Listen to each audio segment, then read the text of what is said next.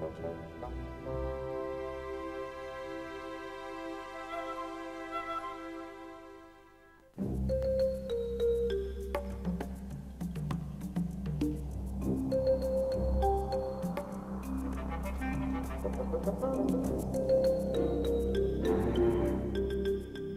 name's Flora Newbegin. I'm 14 years old and I'm in the 3rd year at Pimlico School. I live in Brixton in South London and I've got a sister who's 17 years old and a dog called Pippin. I love shopping and going to the cinema.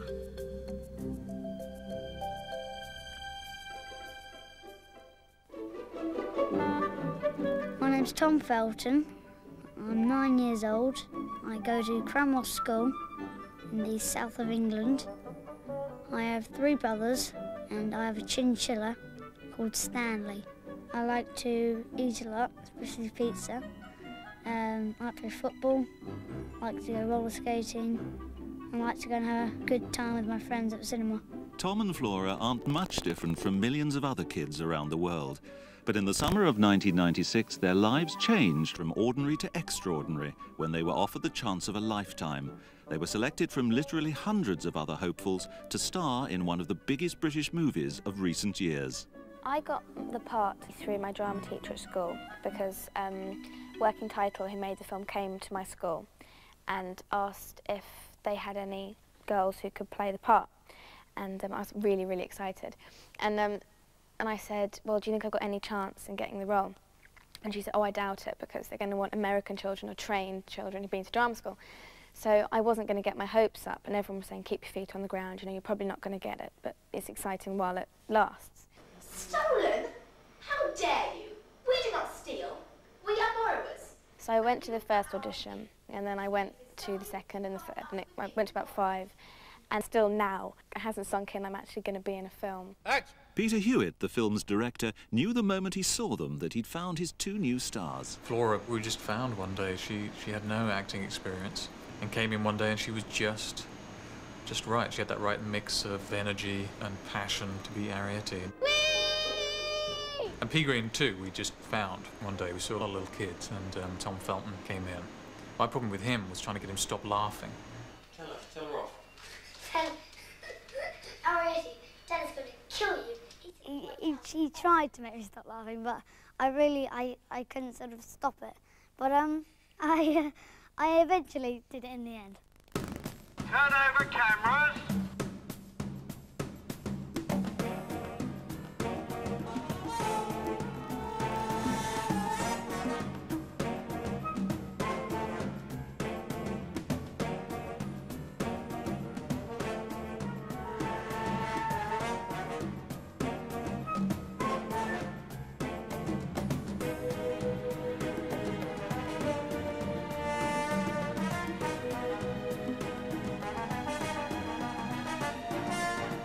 Tom and Flora were to play P. Green and Arietti, the 2 heroes of a new feature-length adaptation of the classic children's book, The Borrowers.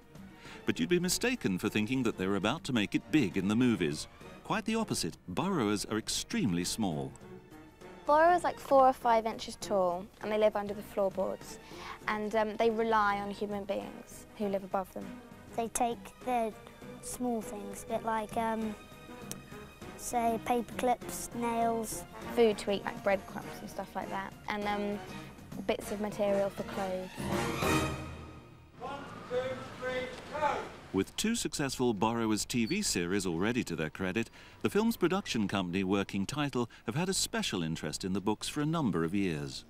The TV series that we did was pretty charming. It was very faithful to the original books, which were written by a woman called Mary Norton. And they had a great charm to them. This, I think, is more of a kind of action-adventure involving little people, basically. And if anything, it's toughened up. The whole story's been toughened up a little bit.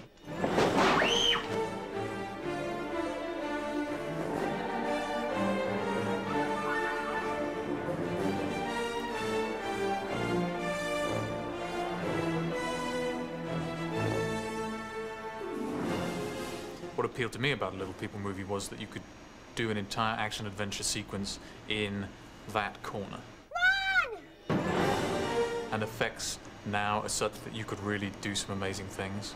I wanted to get over the fact that they were little people very quickly and find out who they were, what was fun about them, mess around with their characters, and then just have it be this incredible chase movie through this strange world.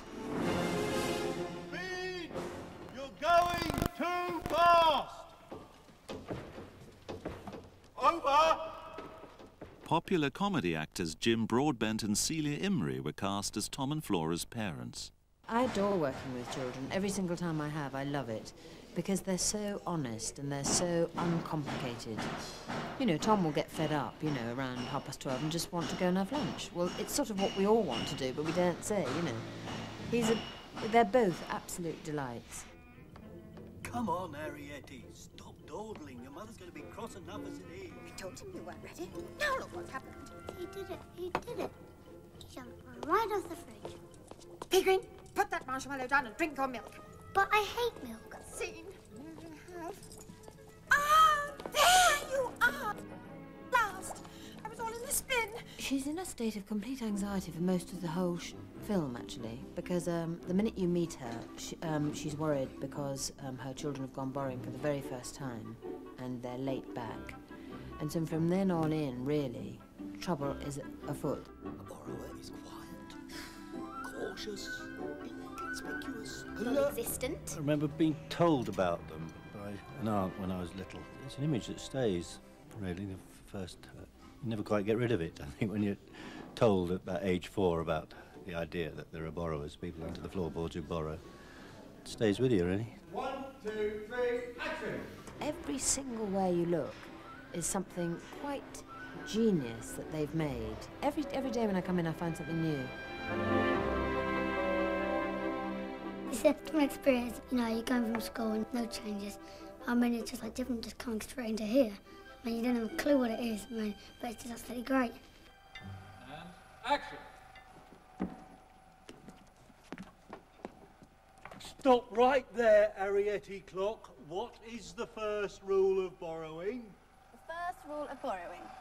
That's a tricky one. What was really strange about doing borrowers was I'd get this car picking me up in the mornings and driving me into this big studio, and I'd be in double science or something, but actually I was kind of on top of a fridge or something like that.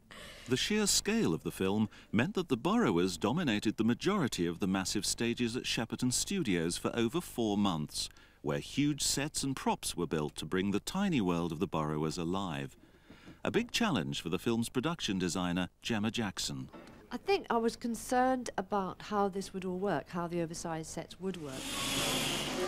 Everything has been blown up to 14 times the size, so our borrowers are about 5 inches, and 14 times that is about 5'11" or something, is the way it's worked out. So everything in here, for example, we made an accurate model, and we found items in the shops that were appropriate to the size of our characters, and we just blew them up. And so we had models, and we worked, and we found things that fitted with our little models. So it's like sort of doll's house furniture gone crazy. Look at this action man. I know, he's so massive. One of the dangers of being a borrower is being seen by human beings. And this set, which is Pete Lender's shelf. Pete Lender is the human being, he's the child of the family. And this is his bookshelf, and I come out onto his shelf, and he accidentally sees me. And borrowers always think that if a bean sees the borrower, then they'll squish them. Young American actor Bradley Pierce, who starred alongside Robin Williams in the hit movie Jumanji, was selected to play Pete Lender, the young bean who first discovers the borrowers. Harrietty sits down over here, and I notice that something's moving up here. And so I come running over, and she disappears back here. And so then I go down here looking around, and when I pop back up, she's standing right here. I catch her in the coffee can and take her to the fishbowl, which was a fun sequence because it had the motion control. I was talking to her, she was talking to me. We had to do it all in sync, otherwise it wouldn't fit together. Wow. Go on, go ahead, Bean, get it over with. This is incredible. You can talk. Get what over with? The squishing? You aren't going to squish me, so get on with it. Why would you want me to do that? The real test for both actor and director was when borrower meets human together in the same scene. We did one very complicated shot where Bradley Pierce is talking to Arietti. He's actually talking to a stick. So it's getting not only the eye line to be exactly right for where we're going to put her, but also getting his performance to be right. This is amazing. So what I tried to do was always have the other actor there off camera, so their timing would always be the same. They would be responding to each other in the same way. We have to move. The house is being demolished. Demolished? Yeah. My great-aunt left us the house, but she didn't write it down in a will. So now, the stupid man Potter's gonna tear it down. So we have to move.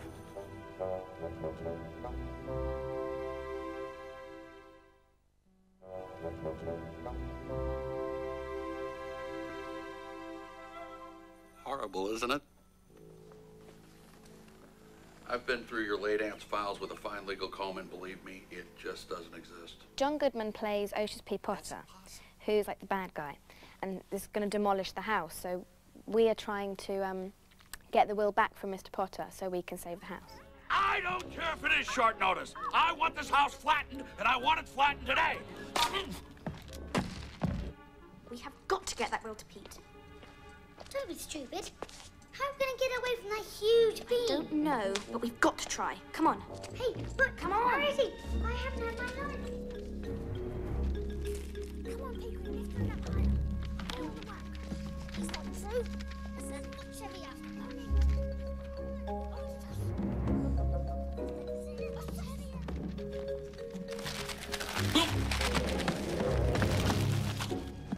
I just thought it was a great story, and I was keen to see it on a screen, and that's usually a good indication that what I'm going to be doing is going to be enjoyable for the next 5, 8, 10 weeks, whatever. Made more so by the presence of people like Mark Williams and Hugh Laurie, who are the other humans I get to work with. But why do you want me to exterminate the borrowers? Because those little rats stole something very important from me, and nobody steals from Otis P. Potter. You mean borrowed, don't you? What? Well, they're borrowers. They don't steal, they... Right. I'm playing Exterminator Jeff. It's kind of chippy, you know, and he's got a van, and the sign comes down, and it's full of stuff. He's got a big exterminator kit, you know, that is bit nuclear. So it's suddenly you've got this kind of quite retro-y world into which you know, he's giving it. Insecticide foam. Fills up every nook and cranny and burns on contact. Morning, gentlemen. Fine day, is it not? Is there something I can help you with, officer? Well, sir, a slight disturbance of the peace has been reported. It appears that an ice cream vendor... Pest control operative. Sorry. It's all right. Happens all the time. A pest control operative and a large man.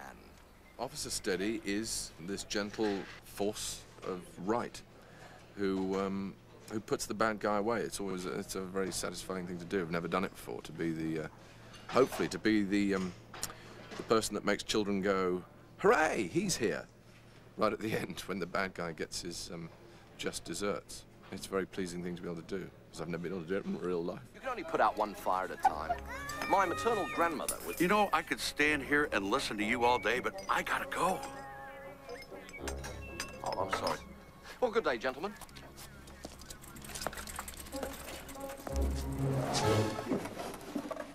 Hello, it's us again. Reducing Tom and Flora to 5 inches high meant that some of the time they were acting to nothing more than a blue screen. Oh, that's a shame, because we love you. Blue screen is basically a blue screen, and you stand in front of it and you act.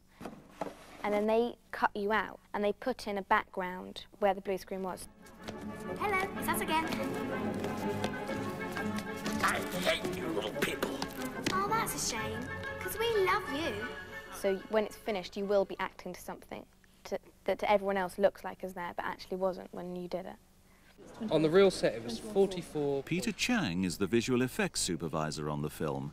It's his job to work out the complicated positions that the camera needs to be put in to ensure that all the shots fit together back in the editing room. The problem always is putting the miniature people into big scenes, you know, and we're working to a scale of 1 to 14. So it means shooting real live actors and scaling them down into shots to make them look believable that they're actually roaming around in the real life environment. This single shot was broken down into many different elements, employing various complicated visual effects to achieve the result the director wanted. The shot I wanted was Pod runs all the way around the kitchen, jumping over the sink, jumping on a broom, pivoting across to the stove, swinging on a coffee grinder, scaling the front of the fridge, and saving his son. All without cutting the camera moving the whole time, so there appears to be no trick. We split the shot up into 2 blue screen elements, front and end. We decided to link up the 2 blue screen elements with a computer-generated section in the middle, where we would completely reproduce all the characteristics of Jim Broadbent. 1, 2, 3. To get the movement of the computer-generated Jim Broadbent, the stunt guy has to wear all these like little bright dots and does all the appropriate gymnastics and is recorded inside a computer. So as Pod is running around the kitchen, we can have him turn corners, we can do somersaults. Using the CGI character, he would then seamlessly blend into the blue screen elements. So the whole shot would appear as one, but is in fact broken down into sort of 4 elements.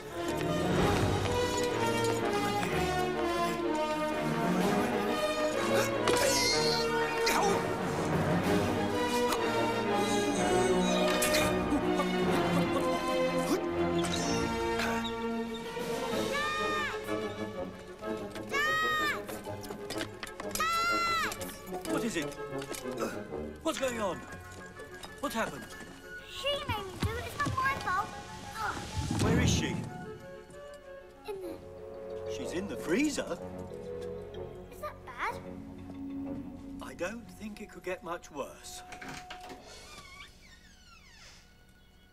It just got worse. The best bit, I fall into a big pile of dog poo. It looks very realistic, but of course it isn't real.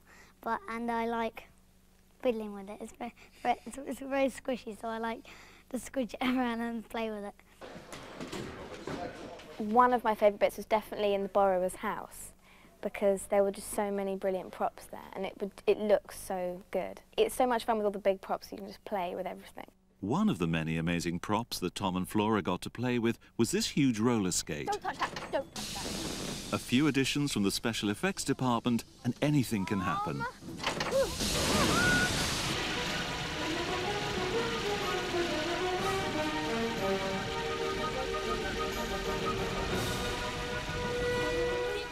Grab onto the rope!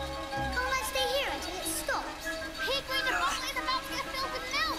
We don't like milk, I know! To escape the clutches of the evil Mr. Potter, Arrietty and Pea Green wind up in a milk bottling plant, a sequence that Tom was not looking forward to shooting. I was in a huge milk bottle and I get splashed in the milk.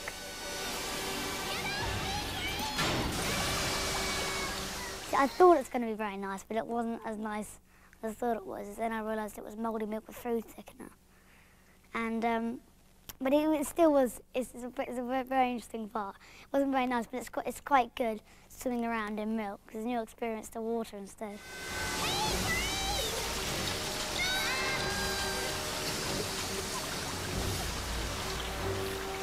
What now, Spiller?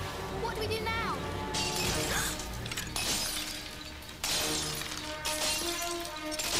Into the line, Herman! That's him. It's just a great looking film. I mean, it's unique in that I've never really seen anything look like this.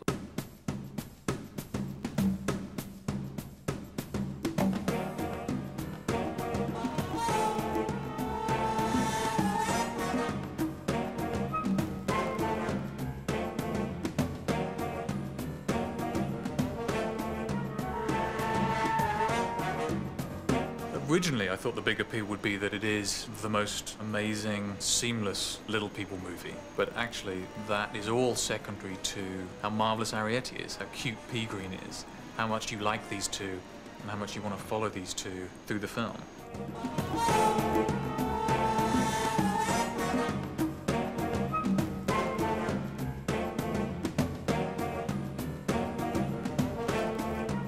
it fascinates everyone. Whoever you talk to about being a film about the borrowers, and everyone wants to see it, grown-ups and children alike.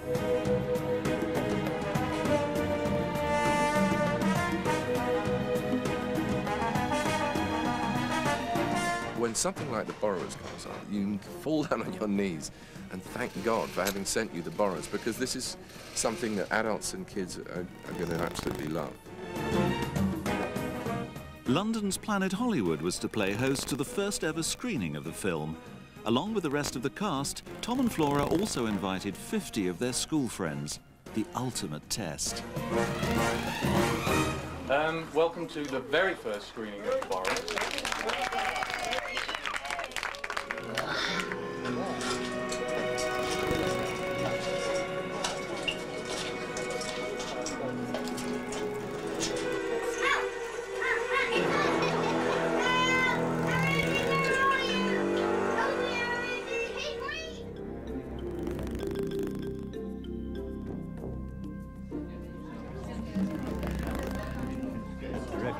So what was it like seeing it with all your friends? It was very good. I hope they enjoyed it as much as I did. Really good. I would like to end up like half of Macaulay Culkin and someone like Pierce Brosnan, someone doing James Bond movies, you know, real action stuff. I thought that was fantastic.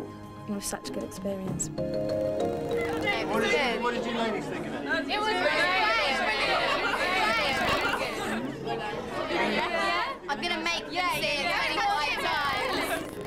I'm about to do my GCSEs next year, and my mum doesn't really want me to do anymore. She wants me to go back to school and get my degrees and everything. But I'd like to do some more acting.